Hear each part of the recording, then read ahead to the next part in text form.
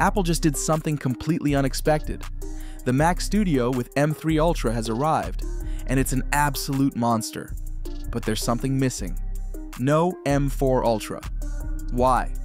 Well, the answer might shock you. Let's start with the obvious. This machine is a powerhouse.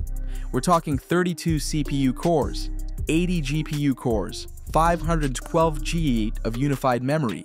This is Apple Silicon at its peak. And yet, Apple stuck with M3 Ultra instead of moving forward to M4 Ultra. Why? The truth is, it might have been too powerful.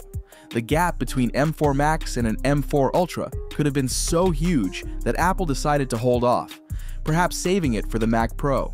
Physically, the Mac Studio remains the same, but there are key changes. If you opt for the M3 Ultra, you get full Thunderbolt 5 support. But if you go with the M4 Max, those front ports? Just regular USB-C. That's a strange move, but it makes the M3 Ultra version even more appealing. Now, let's talk performance.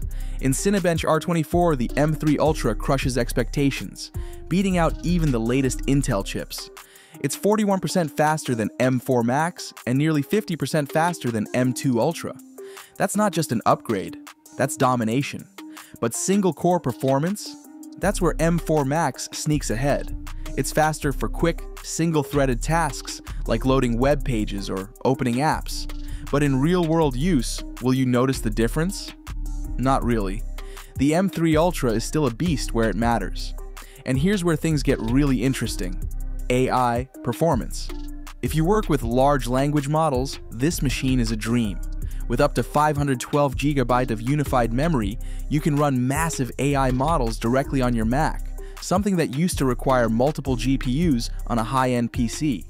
The M3 Ultra lets you load models like DeepSeek 2.5, a 160 billion parameter model, all within memory. For creators, it's a mixed bag. Photoshop?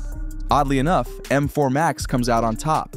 Maybe Adobe's software isn't optimized to use all the cores yet. But in video editing, the M3 Ultra demolishes everything. In Premiere Pro, it's 43% faster than M4 Max and 50% faster than M2 Ultra. Even DaVinci Resolve benefits, pushing out renders faster than ever before. Now, let's talk GPU performance. The M3 Ultra isn't just faster than the M4 Max, it's in the same league as an RTX 4090 laptop GPU. That's massive. Blender benchmarks prove it, up to 76% faster than M2 Ultra. But here's the real kicker. While an RTX 590 system pulls 575 watts, the Mac Studio barely reaches 300 dB at full tilt. That's insane efficiency. But what about gaming?